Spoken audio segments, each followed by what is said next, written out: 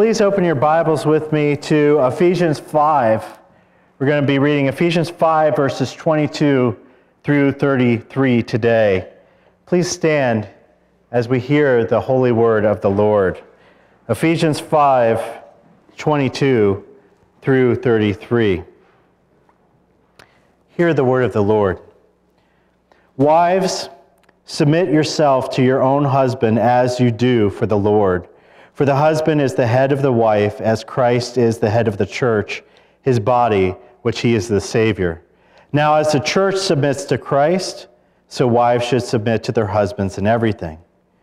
Husbands, love your wives, just as Christ loved the church. He gave himself up for her to make her holy, cleansing her by the washing with water through the word, and to present her to himself as a radiant church, without stain or wrinkle or any other blemish, but holy and blameless. In the same way, husbands ought to love their wives as their own bodies. He who loves his wife loves himself. After all, no one ever hated their own body, but they feed and care for their body, just as Christ does for the church. For we are members of his body. For this reason, a man will leave his father and mother and be united to his wife, and the two will become one flesh. This is a profound mystery, but I am talking about Christ and the church. However, each one of you must also love his wife as he loves himself, and the wife must respect her husband. This is the word of the Lord today. Please have a seat.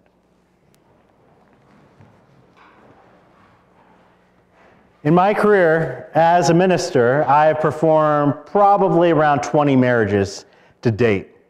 And out of all 20 of those, I have never once had a couple come up to me and say, "Pastor, we would really like to read or have you preach on this passage here from Ephesians 5. Not once. Can you imagine that? Why? Because our modern culture finds verses 22 through 24 to be deeply offensive. Maybe you do too. Maybe we read this morning and you are wincing already. You're going, oh, can't we just leapfrog right over those verses? But you know, that's not what we do here. So I find that couples kind of throw out in a knee-jerk reaction one of the most profoundly beautiful passages on Christian marriage in the Bible. We just toss this whole passage out because our knee-jerk reaction is we find this offensive. Now, let's address the elephant in the room. Let's be frank here. These verses have been used, very much so, to subjugate and abuse women. And this is a lot where our hesitation comes from. Men have looked at these verses, they have interpreted them as giving them free rein to be tyrants in their own home, to rule with a fist, to make sure that they strip their wives of all rights, and they can boss them around like they're their little slave. So let's be very clear from the onset. That interpretation of these verses is not, nor has ever been, what Paul intended.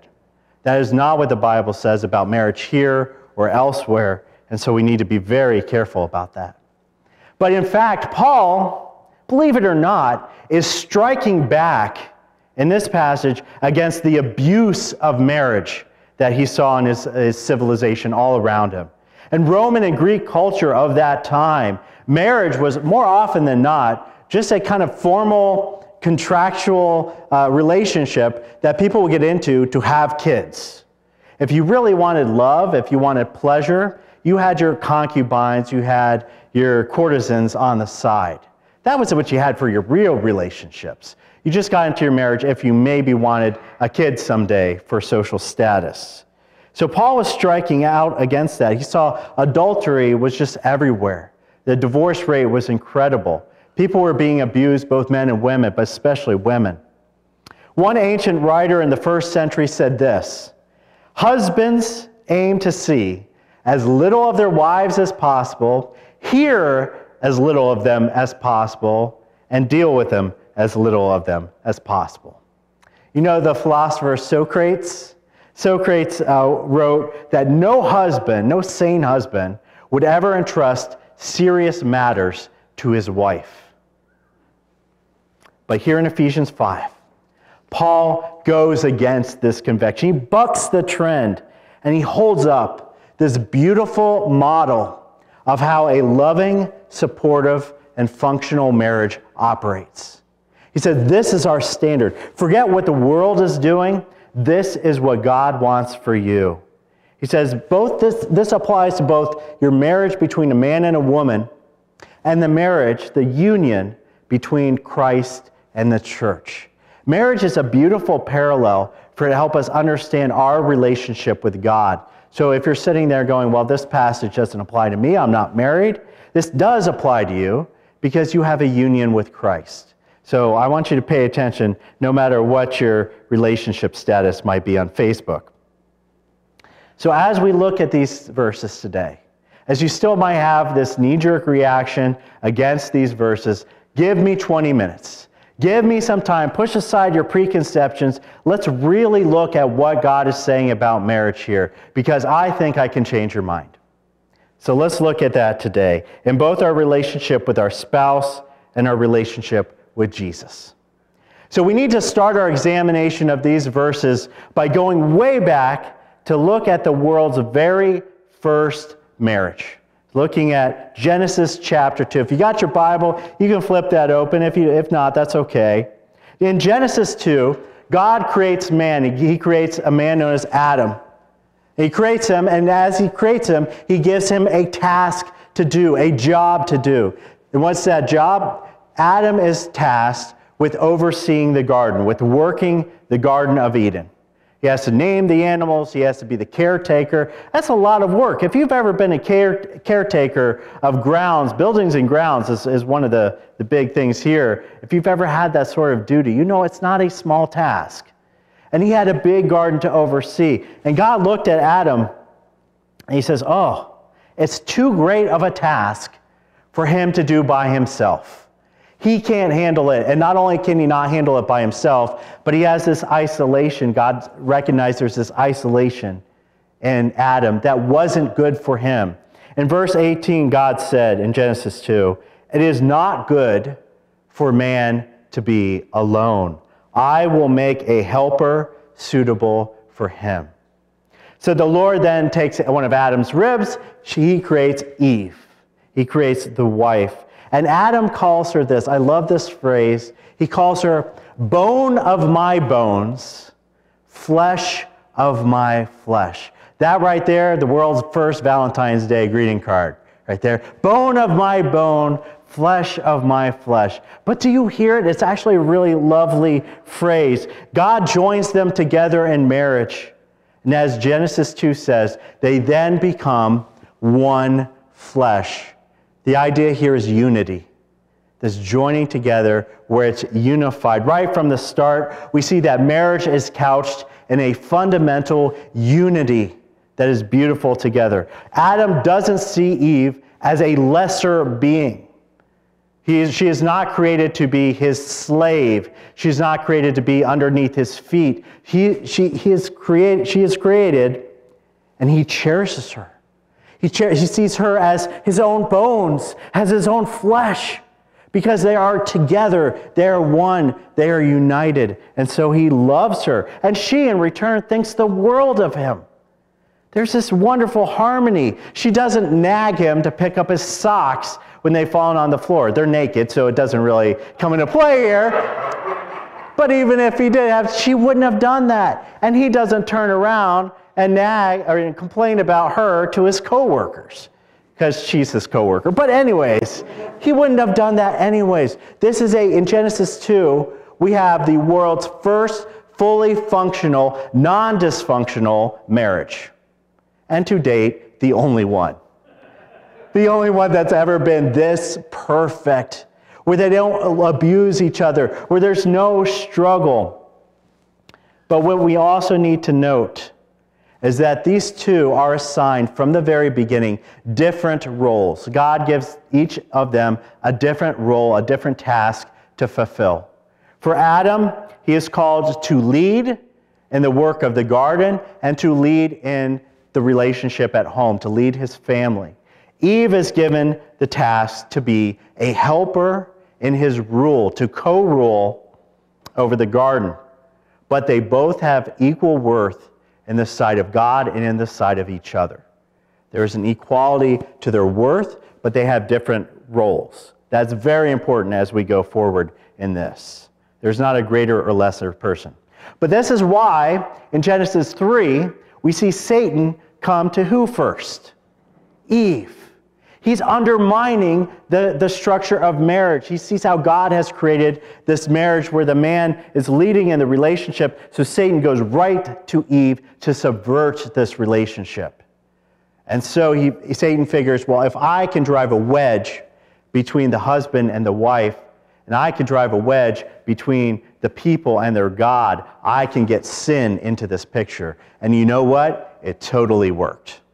It totally worked. That's why Satan goes to Eve first. He's subverting the marriage.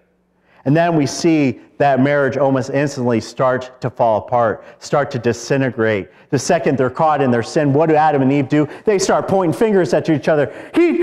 Adam says, she gave it to me. And Eve's like, well, the serpent gave it. They're pointing fingers. They're saying they're not standing together anymore. There's not that unity. There's not that harmony. And then God goes on to spell out what the curses of sin would cause in their life. And he says this to Eve. He says, your desire will be for your husband, and he will rule over you. What God's saying here is that this intimacy, this harmony of the marriage that they had had up to that point, now was going to be a power struggle. Now was going to be a battle of the sexes, where both sides were going to be butting heads and trying to dominate each other. That was a model for a dysfunctional marriage. And now there's problems here. This relationship's damaged. But is it damaged beyond repair? No. Because we know Jesus Christ comes in to repair relationships, to restore relationships. All of Ephesians, Paul has been talking about how Jesus has been repairing the relationship between God and man. How he's been rebuilding that from the ground up, laying the foundations for our future relationship with him. So it only makes sense that Paul would go on to talk about how Jesus is also repairing the relationships between married people that has been broken ever since Adam and Eve. So we must rejoice in that. Where there was once disunity in households, now there's a potential for harmony the way that Adam and Eve originally had. We can only start to fix and heal what is wrong in our relationships, not just marriage, but between us and our friends and us and our family and us and God, when Jesus Christ comes right into the center of it. When we invite him down, we say, Lord, I can't handle this relationship. My friendship with my best friend is suffering. My friendship with my husband or my wife is on the rocks. My mom and me don't see eye to eye. Whatever that relationship is, Jesus needs to come in. Only then can the relationships really start to be healed in a way that is lasting and true. Marriages are flawed until Jesus Christ comes into the picture. That's why if I perform marriage and two people, they don't know Christ, they're not Christians, I will preach to them because they need to hear that Jesus needs to be in that marriage. All right, so that's our foundation. So we return here to Ephesians 5, and I'm going to jump ahead, and I'm going to look right now at Paul's charge to the husbands. One thing that immediately should leap out at you is the wife section is this long, the husband section is that long. Husbands get 3 times as much space here, and that is because Paul is pounding into their heads that their responsibility in their relationship is greater. He really wants them to wake up and see that this civilization that had been abusing marriage and given the husbands this, they really, in that civilization, they were the tyrants. They had all these rights, and the women had no rights. And so he's saying, men, listen up. You need to take this seriously. You get into a marriage, this is what you need to do. And so what is the overarching command that Paul gives to the husbands? He says, you are to love your wives as you take up this mantle of a servant leader. Not just a leader, a servant leader. They are to love sacrificially. They are to love completely. They are to be tender and respectful. They are to cherish their brides. They are to love in such a humble, wholehearted state that there's absolutely no room for selfishness, just decisions that benefit their family as a whole. I actually think that these verses here have just as much a potential to be controversial because they strike at the heart of the male ego. The male ego says it's all about me. And Paul says, well, when you get in a relationship, when you get into marriage, it's not anymore. It's not about you anymore. It says when you get married, it stops being about you. It becomes about her. It puts her needs first. It puts her dreams first, her passions, her care, her protection. You love her. You have eyes for her. You don't have eyes for all these other women anymore. Just her, men. But that's not how a lot of marriages work in our world today. We don't have to go very far to find dysfunctional, broken marriages. We can turn on the TV and see it. We can look on the internet. We can look in the news. We can look next door. Some of us can look in our own homes. Marriages don't work perfectly. There was a couple in Oklahoma, and they woke up one night, and a tornado had torn off the roof of their bedroom, and they're looking up at the whirling sky. And the wife starts to cry. And the husband turns to her and says, it's not time to cry. Why are you crying? And she says, I'm just so happy. This is the first time we've been outside together in 10 years. How many marriages suffer because a husband shirks his duty to lead and to care for his bride? I think when I see couples get married that day, they're all on fire for it. But what about 10 years from then? 20 years, 30 years? Men shirk their duties. I have lost count of how many women I see come into the church, sometimes by themselves, sometimes with their kids, but their husband is nowhere to be seen. Maybe on Christmas, maybe on Easter, but that's it. Because he's off sleeping in, he's off playing golf, he's off neglecting his duty to be a spiritual leader in his own household. His kids don't grow up seeing their dad reading the Bible and leading devotions and praying for them. You want to know who I think is one of the best husbands in the entire Bible?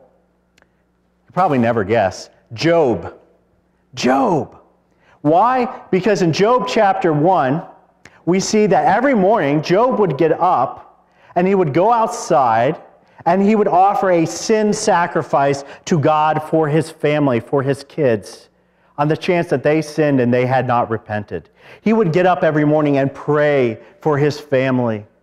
And when all that tragedy that we know very well in Job happened, his wife told him, Job, you need to curse God and die. And at that point, Job stepped up as the spiritual leader of his household. He said, no, I will not do that. Instead, he got down on his knees and he worshiped his God.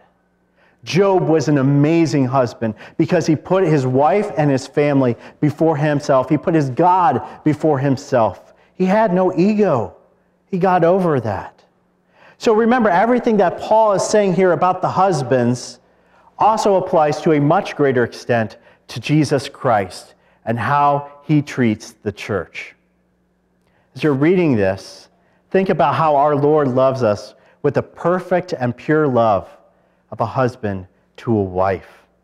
He has sacrificed everything for us so that we might be washed clean, made pure, holy, it says, radiant. I don't know, some of us guys are like, I don't want to be radiant. But yeah, you kind of do. Right? You want our sins washed clean. Even if you're not married, you can read these verses as God's love letter to you today. This is how Jesus Christ thinks of you. He's not like, oh, these people, I've created them to be my slaves. I've created them to be my servants. No, he cherishes you so deeply, so wholeheartedly, that when he was on the cross bearing the wrath of God, suffering in a way that you cannot even imagine, his heart was for you. Because he would do anything for you. That's what a good husband does. And then we get to the wives. Then we get to these verses. You might be totally on board with a marriage being couched in unity, with a husband having to love his wife as he leads, love sacrificially, but we can't get over that word submit. That's a hard word. That's a big pill to swallow. The weird thing is, we didn't have a problem with that last week. Last week, when we closed out our time, and I said how the church, Paul says right here, had to submit to each other, I had absolutely zero people come up to me after the service and said, I have a real problem that I have to submit to Dave over there, I have to submit to Carol over there. Nobody had a problem with that. Submission is not a bad word. It's been abused and misunderstood, but the way the Bible sees it, it is not bad in the least. It is a choice freely made to help somebody accomplish their goals, to support them and put their needs above your own. That's what submission is. Saying, I want to help you accomplish your mission, and I'm willing to put your needs in front of mine. I'm making that choice on my own, freely. The Vice President of the United States submits to the President in order to help him bear the responsibility of the office. She is not a lesser person in terms of worth. She has a different role than the President. An Army sergeant submits to his or her lieutenant to help them bear the role of caring for the platoon, of leading the platoon. They have different roles, but one person gladly submits in that. Even God submits to himself. This is true. This is weird, but it is true. The three persons of the Trinity are co-equal and co-powerful, but when it came to the purpose of redemption, the mission of redemption, the Son gladly submitted to the Father. We see this all through. Remember in the Garden of Gethsemane? Not my will, but yours be done. That was the Son submitting to the Father. And the Holy Spirit submits for the purpose of redemption to the Son and the Father. The God practices a model of submission for the purpose of getting a mission done. So really, is it offensive for God to look at wives and says, wives, if you love me, if you want to please me, practice loving submission in your marriage. Practice helping your husband get his mission done. Submission is not slavish obedience. Submission is not sitting there in mute silence until your husband gives you permission to speak. It is neither one of those things. Rather, submission is a call to honor the husband's responsibility, the great responsibility God has given the husband to lead in his home, to honor that and help him accomplish his God-given task that is too hard to do by himself. That is what submission is. She is to build up his confidence. She is to give him her support. She is to make him feel loved and accepted. These are all beautiful ways to submit. Now, there are limits to how much a woman is called to submit in a marriage. A woman is never to follow a husband into sin, because Christ, not the husband, has true ultimate authority over a wife, just as Christ has true ultimate authority over the husband. If the husband is obeying God's call to a self-sacrificing servant leadership in his household, then the wife has absolutely nothing to fear in submitting to somebody who puts her needs first. You see, there's this back and forth, this beautiful way that it works together. But of course, that's not always the case, even in Christian marriages. And a lot of times we see marriages where the husband is failing in the duty and the wife feels torn in this call to submit. He says, well, he's not perfect. He's failing in his duty. He's failing in so... do you have all day? I could give you a list of how many ways he is failing. And then she struggles with that because God is still saying, but if you love me, read these verses. If you love me, if you already submit to me, this is your calling and your relationship. And it's going to be tough. It's tough because us guys, we're not perfect. And some of us are more not perfect than others. Has anybody heard of Dr. Wayne Grudem? If you've never heard of him, he's a very famous theologian. He's actually one of the editors of the ESV Study Bible. He's alive today. And for 20 years, Dr. Wayne Grudem held a very prestigious position at Trinity University in Chicago. I mean, he worked alongside some of the greatest theologians of our current time, D.A. Carson, Douglas Moo. He was right up there. People respect him so much. But a problem came along one day when Dr. Grudem's wife was diagnosed with fibromyalgia. Fibromyalgia is not curable, and it causes intense pain in your muscles. And it is exacerbated by humidity and cold, two things which Chicago has a lot of. So every winter she was suffering greatly, and that was always on Grudem's heart. But one year their friends invited them. They said, come down to Arizona for a week, just visit with us. And they did that, and Dr. Grudem said when they were there, he noticed how the heat and the dry climate pretty much made her pain go down to zero. And they were able to take their first bike ride in more than 10 years together. And so suddenly a thought started generating in his head. And he went back to Chicago, and as he went back, Wayne opened his Bible and he looked right here at Ephesians 5:28. He said, well, if her pain was my pain, would I want to move to Arizona? And the answer was clear, yes, obviously he would.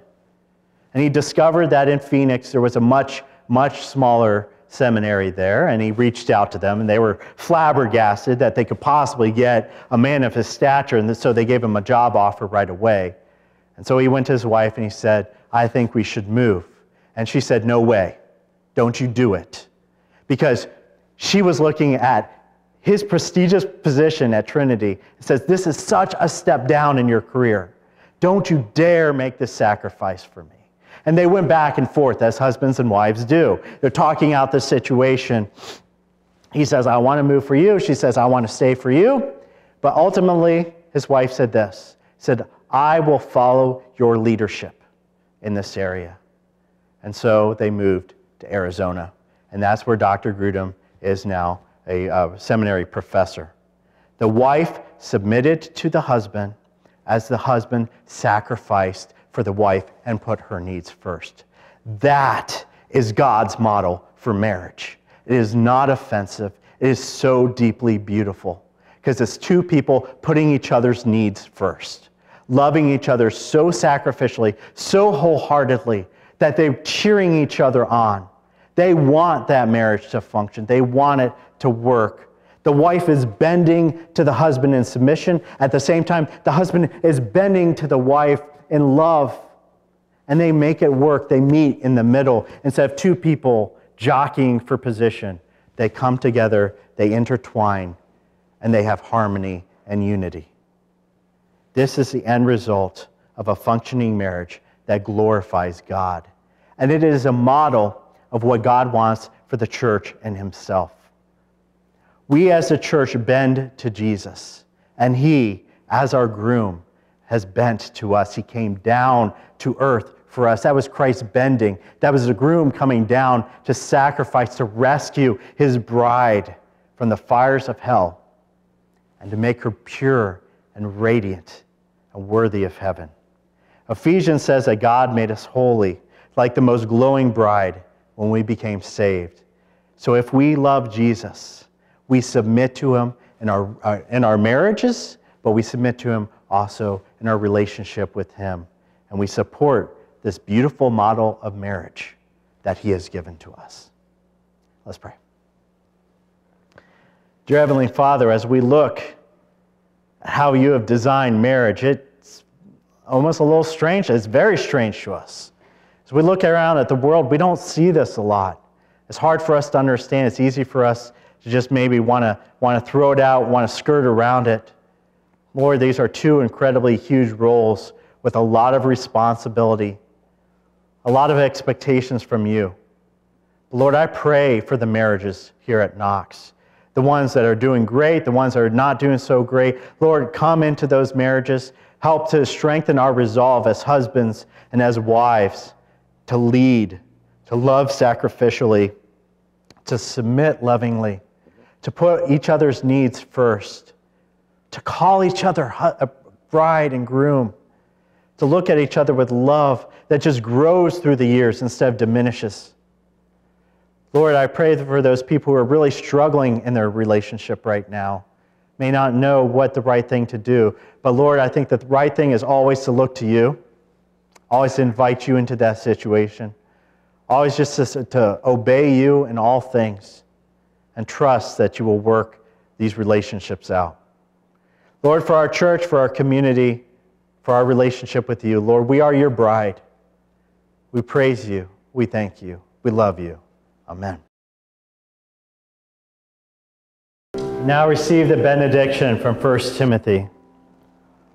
He who is a blessed and only sovereign, the King of kings, the Lord of lords, who alone has immortality, who dwells in unapproachable light, whom no one has ever seen or can see, to him be honor and eternal dominion. Amen. Go in peace. The groom loves you.